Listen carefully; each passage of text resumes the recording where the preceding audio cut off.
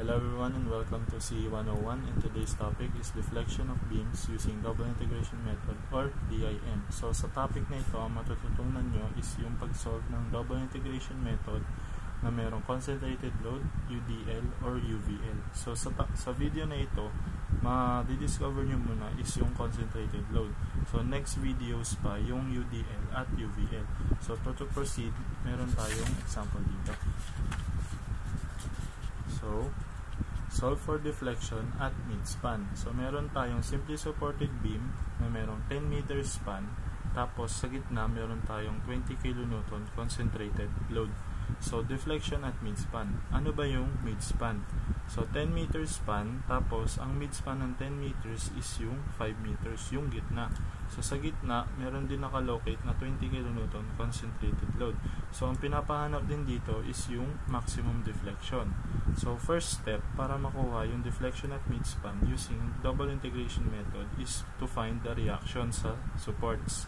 So unang step natin, paano makahanap ng reactions? So magmo-moment lang tayo sa either support. So ang ginawa ko dito is nag-moment ako sa B.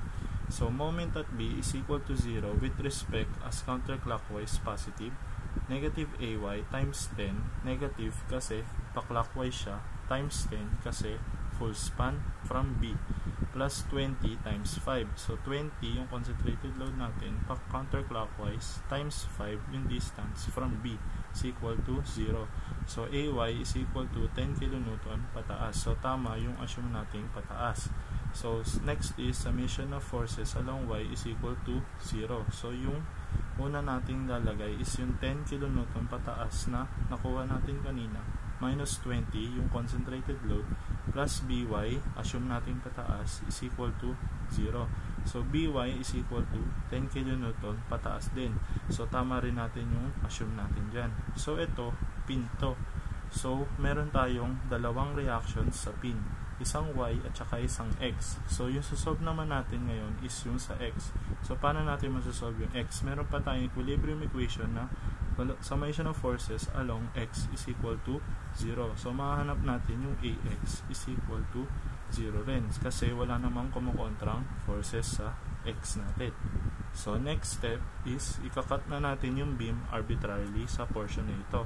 So pagkakat natin ng beam, magmo-moment tayo sa kinat natin na portion. So pagka moment natin, magmo-moment tayo, moment at C, yung tawag na natin dyan, is equal to 0, counterclockwise as positive. So yung negative 10 na nakuha natin kanina times X, negative kasi pa-clockwise ulit siya, times yung X as yung full span niya arbitrarily is X, plus 20 X minus 5. Yung 20 na yan, yung concentrated load, times X minus 5. Bakit naging X minus 5? Kasi full span niya is X, tapos meron tayong 5 dito, kaya magiging X minus 5 yung portion na ito, plus MC, yung moment natin, is equal to 0. So arrange lang natin yan, magiging MC is equal to 10x minus 20, x minus 5. So magsisimula na yung double integration method natin. So yung MC is equal to EIY double prime. So sa double integration method, yung EIY double prime, ayan yung tinatawag nating moment equation. So same lang siya sa MC, i-rewrite lang natin ng EIY double prime. So pagka-rewrite natin, EIY double prime is equal to 10x minus 20, x minus 5. Same lang siya dun sa MC. So pag-start natin ang double integration method, mag-i-integrate na tayo from this equation. So EIY double prime magiging EIY prime is equal to 10x squared over 2 minus 20x minus 5 squared over 2 plus C1. So magkakaroon tayo ng constant kasi nag-integrate na tayo. So itong equation na to, tinatawag na natin equation yan is yung slope equation. Pag inayos lang natin, EIY prime is equal to 5x squared minus 10 x minus 5 squared plus C1. So ayan na yung slope equation natin. Ang pinapahanap dito sa problem is yung deflection at mid-span. So itong equation na ito, hindi pa to yung equation na hinahanap natin. Kailangan pa natin mag-integrate ulit para mahanap na natin yung deflection equation. So pagka-integrate ulit natin, yung EIY prime magiging EIY. So yung EIY natin, pag in-integrate, is equal to 5x cubed over 3 minus 10x minus 5 cubed over 3 plus c1x plus c2. Magkakaroon ulit ng constant kasi nag-integrate ulit tayo. So, itong equation na to, ayan na yung deflection equation natin. Pero, hindi pa to yung full deflection equation natin kasi meron pa tayong C1 and C2. So, paano natin mahanap yung C1 at C2? Meron tayong tinatawag na boundaries. So, ano yung batayan para mahanap natin yung boundaries? So, ang boundaries natin, yan yung sa supports. So, sa unang boundary natin, meron tayong support sa pinaka-left side. So, saan ba nakalocate yung pinaka-left nating support? So, yung pinaka-left nating support nasa 0 na x. So, ang lalagay nating x is equal to 0. So, ano ba ang deflection natin sa support? Diba is 0? Kaya y is equal to 0. So, pag 0 yung y, 0 din yung mga x, magiging c2 is equal to 0.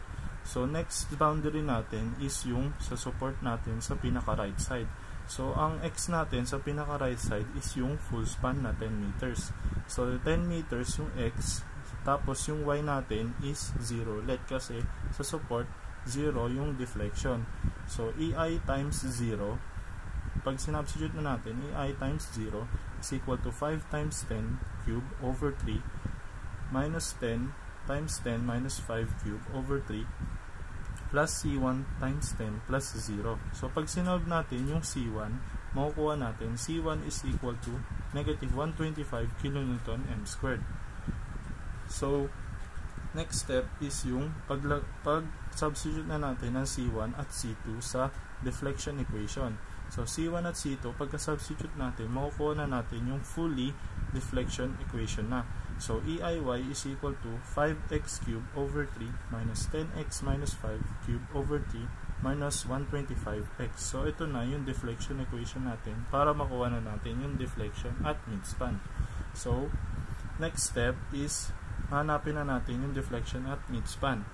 So, ano ba yung midspan ulit? Ayan yung 5 meters na nasa gitna ng full span. So, pag isa-substitute natin yung x natin, yung midspan natin is 5. So, ang isa-substitute natin sa x is yung 5 meters.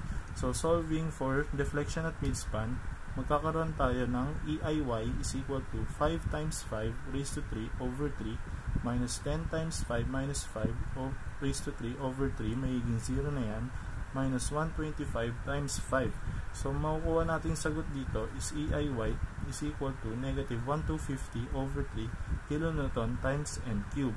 So, negative siya kasi pa-downward yung deflection natin. So, pag inayos lang natin to deflection, magiging EIY is equal to negative EIS. So, EI deflection at midspan is equal to 1250 over 3 kilonewton times m cube. So, ito na yung pinakasagot natin sa deflection at midspan.